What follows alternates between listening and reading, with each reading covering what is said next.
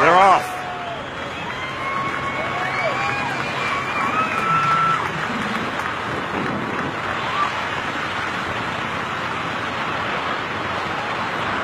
Now he's practicing the flip. That's how he'll have to land. He'll have to land on his back.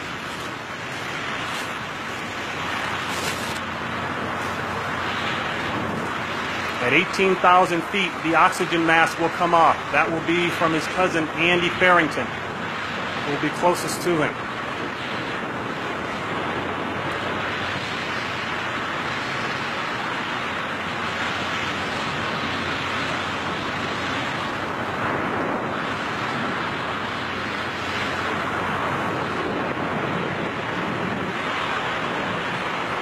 There goes the oxygen mask. Now at 12,000 feet, he'll hear a beep in his helmet. That will tell him he's halfway home.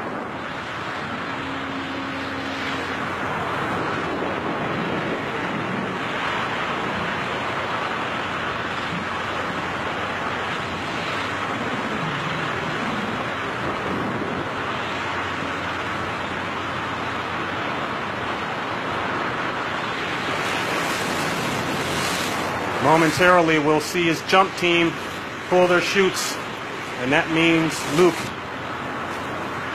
is all alone for the rest of the way. At 6,000 feet, he'll get another beep in his helmet.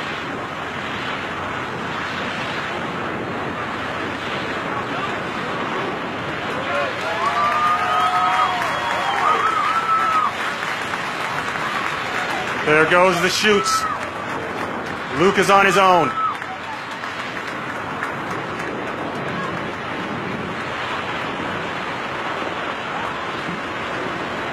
And the crowd on the ground looking up, they have a visual on him right now.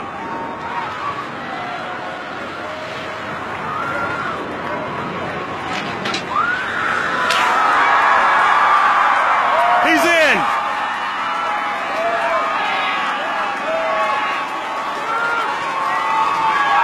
And he's kicking and moving.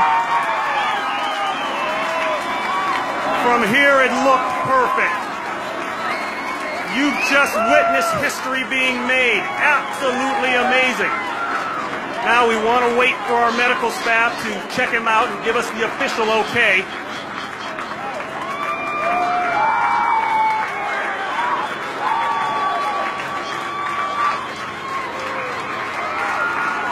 The trap is being lowered. This looks like a win all the way. The rest of his team hits the floor. History made as he hugs his wife.